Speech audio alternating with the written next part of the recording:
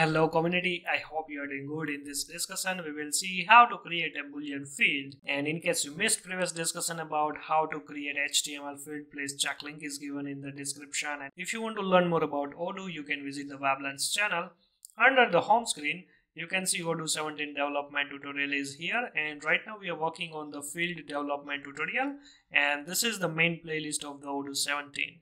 And in case you want to learn more about Odoo with older version with the different topics, please use this Odoo development. And once you click here, you can see different tabs of playlist available with the different topic wise with the real test cases. And guys, if you didn't subscribe this channel, please subscribe. It will motivate me and it will help me a lot. So let's back to our main topic. What is the Boolean field and how we can create, right? So here, let's say if I'm going to the invoice, right, and let me open here the other info tab, and here you can see this is the boolean box, right? True and false. So basically this is the boolean field, and let's see how we can create also for the student profile. Here last time we created this HTML field, right?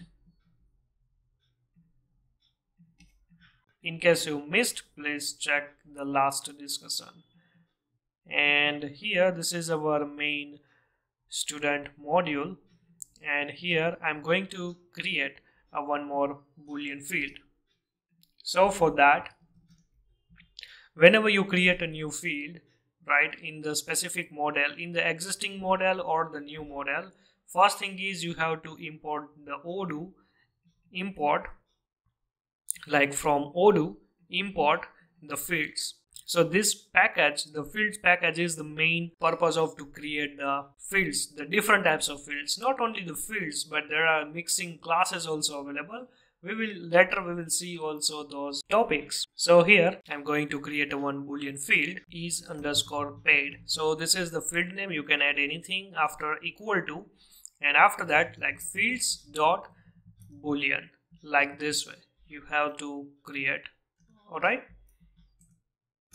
So this is paid. We have to also register in the view. So first thing is, let me also add in the list view. Likewise, I'm also trying to add here is paid. And guys, remember one more thing. Once you add anything new field in the model level, right, in the views part, you must have to upgrade the module. So right now I'm trying to upgrade from the terminal -u and the student name. In case you don't know how to configure like this, right, in the PyCharm, please check editor level playlist. I already explained how to configure Odoo in PyCharm and how to also configure this process. Okay, now I'm going to restart the service and it will automatically upgrade the module. Now I will refresh the screen here, and now you can see here is paid, is the boolean box is available, right? In the database side, it's create also the boolean field. Okay, and uncheck means it's false and check means it's true. Okay, so this is the boolean field. Okay, let's talk about different supported attributes, right? The general attributes, not the advanced one. For the advanced, right, the trackability, then after the groups, for the security purpose, and many more, the widgets and all, we will talk about in our later session. First you need to understand how to create and the basic attributes supported by Odoo. That's it, what you need at the moment. So here, if you see, I didn't add any label name here as well as here, right? So by default, Odoo automatically take this field name as a label name. The one more advantage is, you can see here in the backend side, we use here everything in the lowercase, including the underscore, right? But Odoo automatically translate first word of each word would be always the capital, like this. In case you want to change the label, you can use here string equal to and paid, something like this. After that, you have to just restart the service, upgrade the module, and once you refresh the screen, now you can see this label automatically change to the paid, right? Another thing is, in case you forgot about this string, right, the attribute in the Python side, still it's working fine.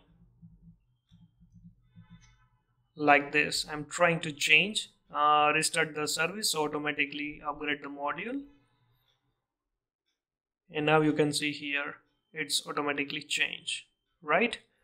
So like this way you can change the label name. Plus one more thing is read only. So here you can add as a 1.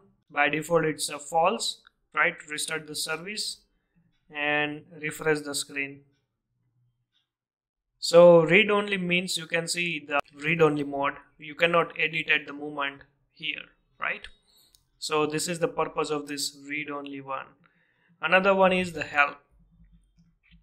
In case you want to display some informations about this field, right, to the end user, then you can just use here the help. This field is for this student paid or not, the full fees, something like this, right? And I will restart the service and refresh the screen. So here you can see it will automatically add one more question mark right here. And guys, you have to, like, I will also give you one more comparison with the older version, right? Not in the 16 version, but before the 16 version there is no concept of this question mark, right? So over there you can directly hover here and it will automatically give you the specific field name, or let's say the tooltip. But in the 16th version the question mark introduced, and once you hover here, after that you can see this tooltip. Or else in the older version, anywhere of this label, once you hover here this your mouse cursor, it will automatically display the tooltip in case it's supported. Okay, and let's say if in case you start the developer mode, right, so you can see everywhere, you can see here automatically visible the question mark, right? So once you hover here you cannot see anything, but once you hover here you can see the full model and the specific field name. Okay, so here in this case you can see this field is the tooltip also display the top of that, and after that you can see the field metadata, like what is the field name, right, what is that field model name, the type of the field, right, the context. In case it's invisible, you can see also the invisible, colon, invisible, request, and required, and read only. This basic information it will automatically display in each and every field, right, once you active the developer mode. In case you don't know what is developer mode, please check debug mode playlist, I already explained. So yeah, so this is the purpose of the help, right? Now let's talk about the default value. By default, the Boolean field having a false value, right? So let's say in case I'm trying to use here default as a true. So this default only works when the new records we are trying to create, right? So once I will click to the new, you can see it will automatically checked.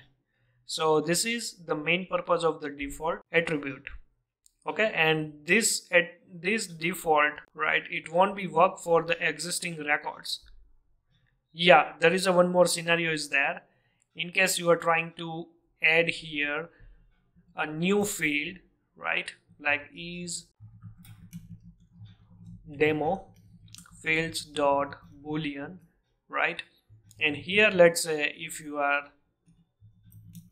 trying to add the default value, right, and this is the completely a new field, then Odoo automatically use the default value as a true for all the existing records. So this is the main difference here.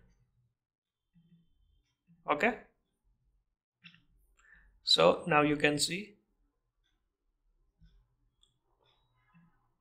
let me refresh the screen, and now you can see is demo default, right, and by default you can see for all the record you can see here the checked, right? So please don't confuse here. This is the tricky question also might be interviewer will ask. So yeah, this is the default attribute. Let's talk about the XML side supported attributes. So first one is the string. You can also override whatsoever attribute you provide here, right?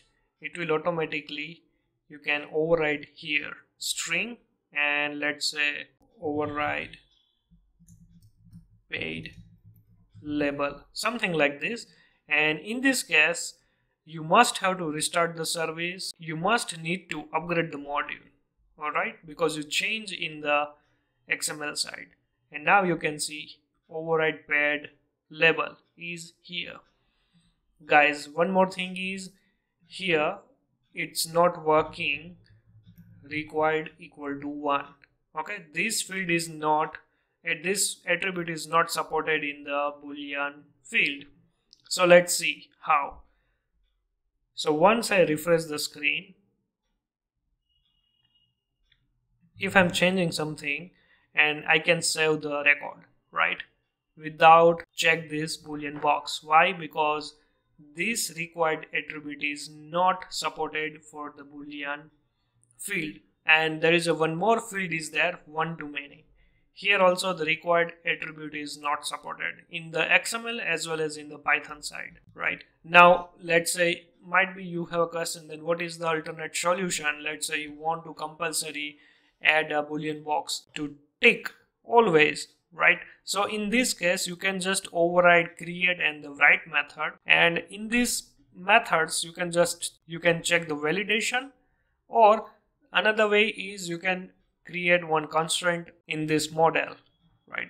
So this is the two way you can add, and the third one is like it's a lengthy process, but yeah, you can create one widget, and after that you can handle the required field over there, right? So yeah, those are the solutions. So here let's say in case I will use here invisible equal to 1, right? Sorry,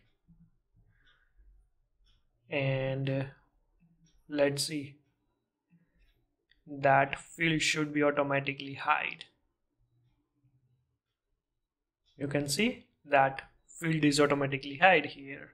So another thing is the read only, right? And guys, one more thing you have to remember is whenever you change anything in the XML side, you must have to upgrade the module, or else it won't be effect here.